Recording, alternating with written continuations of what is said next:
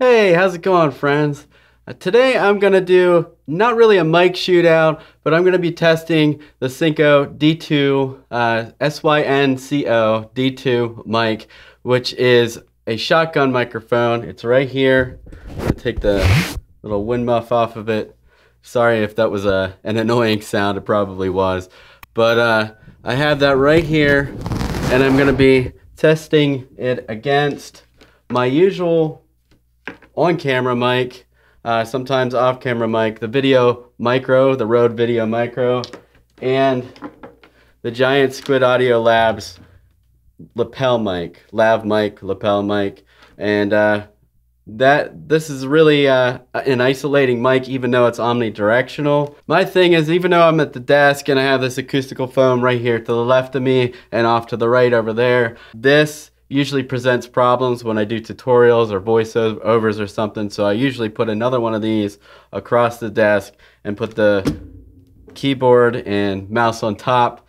So I'm going to be testing this without any of that. I just want to see how directional this mic is, and I'm going to be comparing it with the other two mics because they definitely have a tendency of picking up a lot of the room. Even though I love the Video Micro, it's nice and compact. For stuff like this in studio, I'm definitely excited about this mic here, so check this out.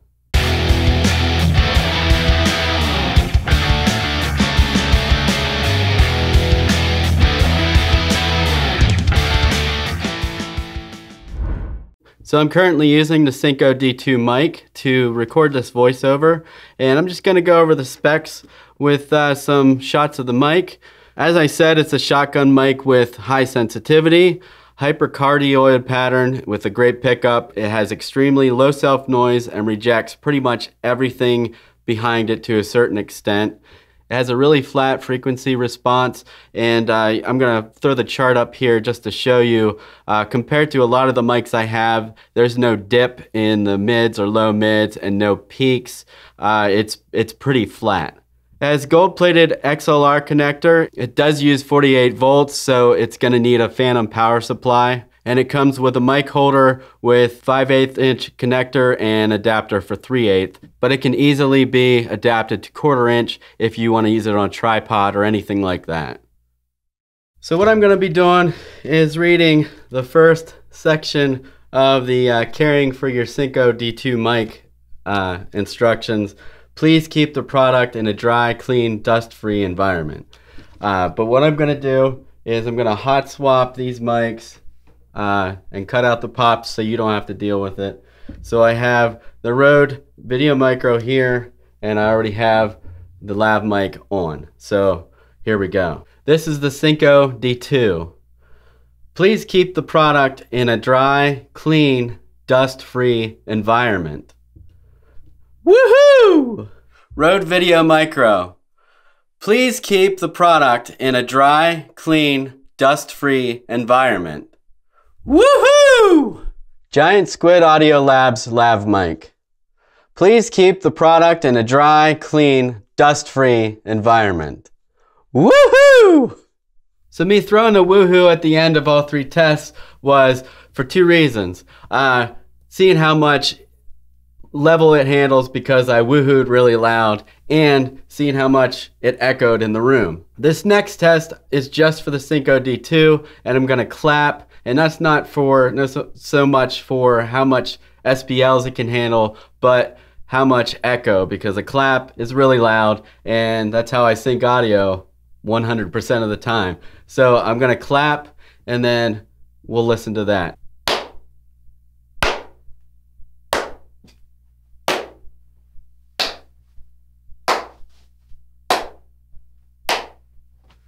Now I'm going to go behind it. Again, it's right here. I'm going to go behind it, clapping. While I'm clapping, go behind it and see if it rejects a lot of it. It being the only sound, you're definitely going to hear the clap, but how loud? So here we go.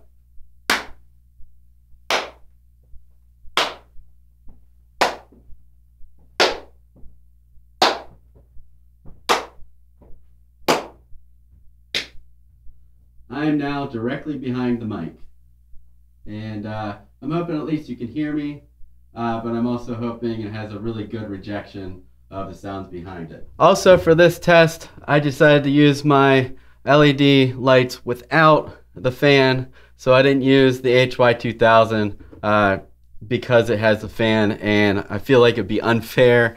Even though I did think about it, because if this rejects the fan noise, that's a great perk for me. I don't have to use any noise reduction plugins. Let me know what you thought in the comments. This is a $199 mic. As this video is being filmed, I'm going to put the link in the description as usual, and I'm going to put the link in for the other two because I really do like this lav mic, and I like to wear a black shirt so you can't really see it as well unless light's reflecting on it like it is now.